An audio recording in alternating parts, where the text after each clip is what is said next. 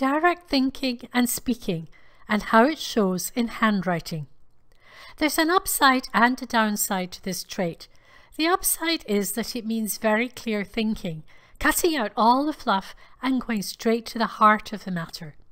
The downside is that it also means someone who's inclined to be rather blunt.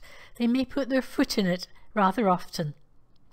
It shows in writing where the initial stroke, when the pen touches the paper, is a necessary part of the letter. Some writing has lead-in strokes. Strokes which may be curved, may be straight, but they're not a necessary part of the letter, and so are called lead-in strokes. Directness only shows where these lead-in strokes are absent. Want to learn more about yourself and others through handwriting?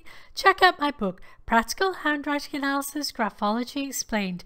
Everything you need to be an amateur graphologist. Link below.